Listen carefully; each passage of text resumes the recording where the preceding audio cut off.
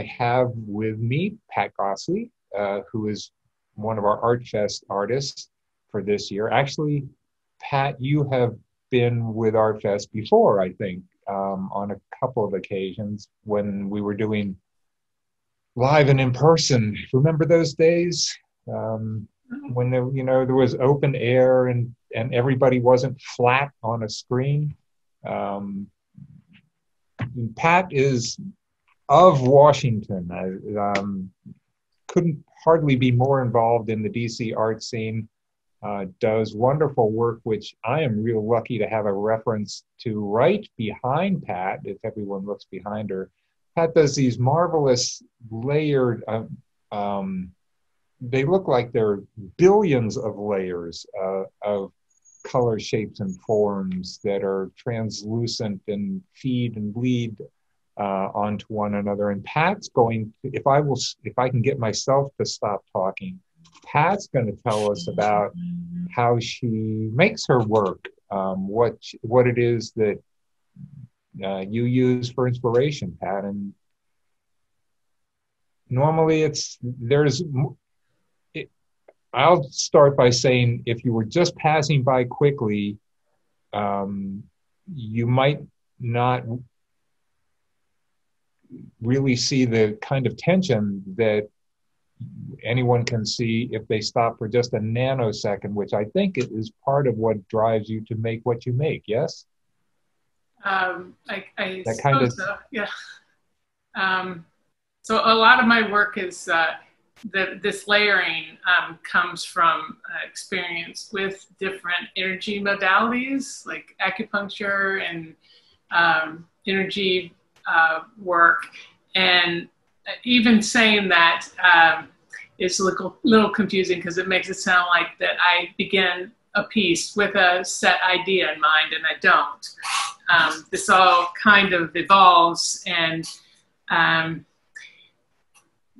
basically, if you go back and what I was doing when I got out of graduate school, I was very figurative working the same way, not having an idea, but figures would come out. I would see hands first, and I sort of pull a figure out of the process. And then I sort of went inside my body, and I got into encaustic for a while and was getting sculptural, and then I had a baby, and the whole melting of wax process didn't really work into a time frame. So I stopped doing that. But one of the things that I did in that process was I was taking some of the material that I was using in the acrylic work and dipped it in paint and kind of did a pressing onto canvas, and that got me thinking in this way of infinity, of going into an astral plane, if you will. And then after I had the baby, we did some renovation on our house and replaced all the plumbing and all the pipes, which is a pretty involved process, having a little baby. And then finding out that there were lead service lines coming into the house. So that was really a really anxiety-producing moment in my life, to think that I brought this kid into this polluted world. And one of the ways that I dealt with anxiety and also in taking care of him was to work on these little tiny pieces of paper, and I could take I would paint on them to a certain extent, and then I would have them where I could walk around the house with a drawing board and colored pencils, and I could be in the room that he was in. I was like with him, but I was also making work. And the whole lead in the pipes process became, the EPA set up a lab in my house. I was in regular contact with the water experts at Virginia Tech.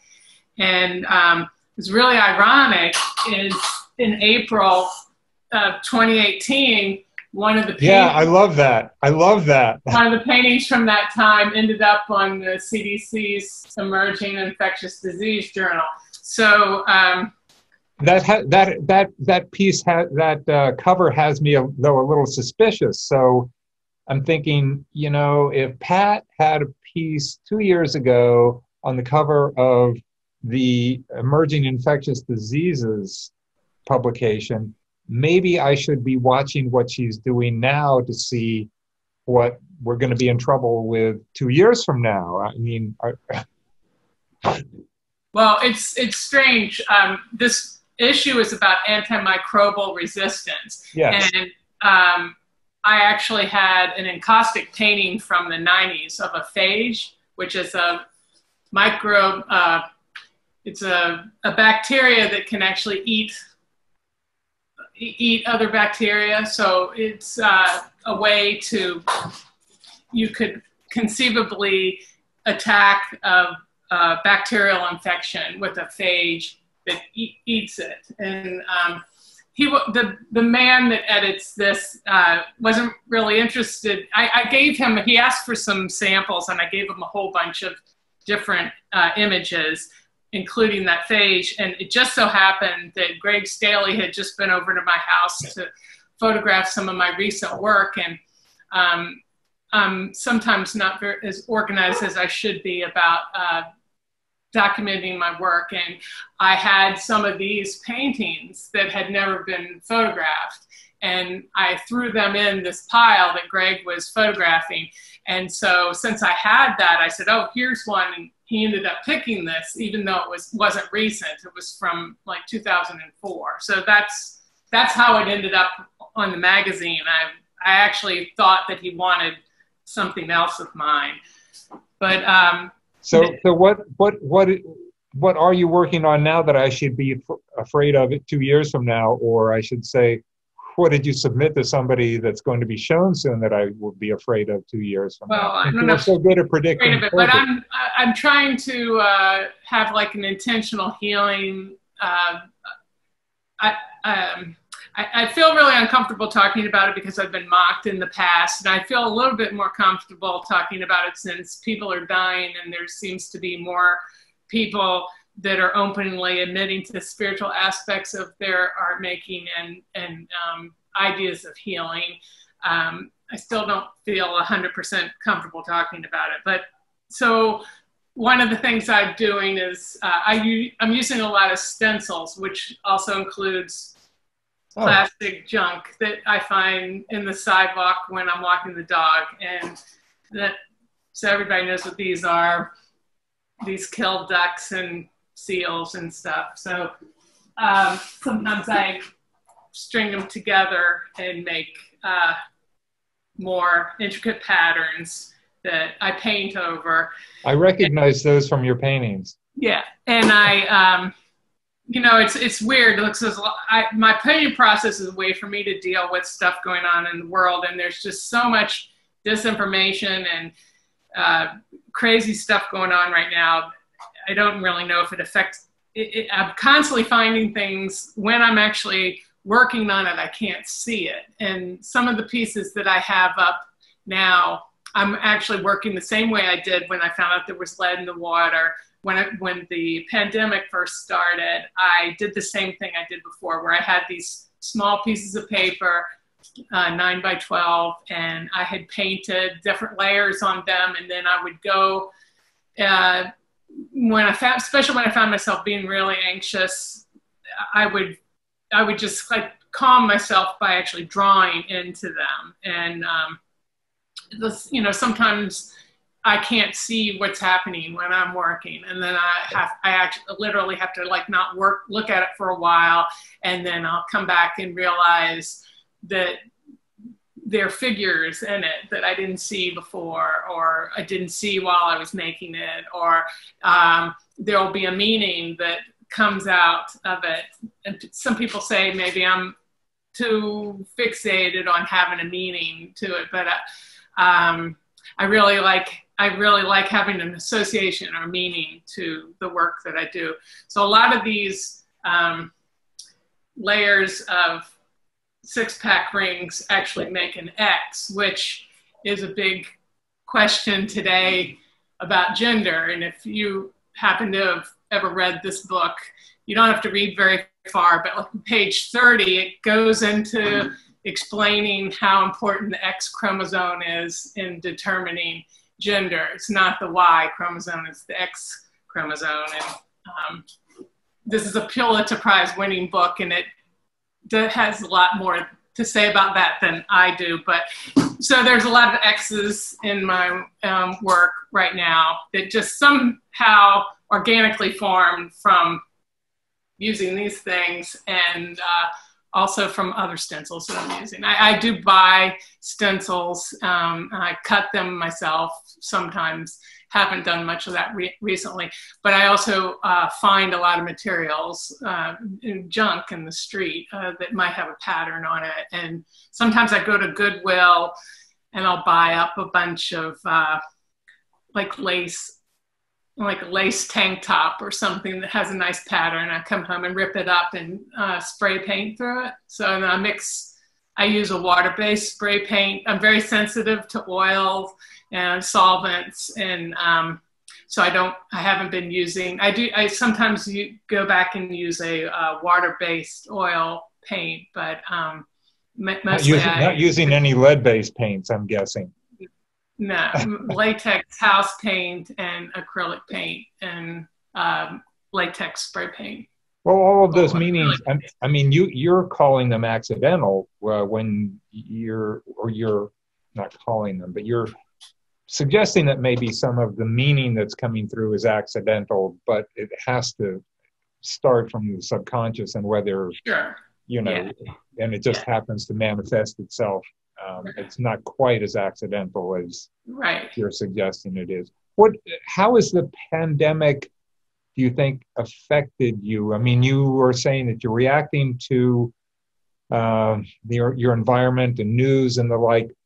Have you been isolated? Are you getting more news in a consolidated form, and the reaction is what driving you to the smaller lead-based, or I'll call it the lead era kind of paintings? Yeah, I'm particularly isolated because I have a really hard time being on social media. I mean, from the get-go, and the first time I ever got on Facebook, I would get off of it. There were just all the things that are supposed to bring us together felt like it ripped holes in me. Like I became this big piece of Swiss cheese sitting there. And so needless to say, isolation for the pandemic has been more isolation than for many. Yeah. And with good cause. And that again has what's driven you to the slightly smaller walk around the house executions that you're talking about? Well, actually, that was at the very beginning of the pandemic. I was one of the first people that I knew of that made a big deal about getting a mask, because not so much that Trump was saying ridiculous things about the virus, but that Rush Limbaugh came out and said, it's just a cold, and the left is going, and I've seen what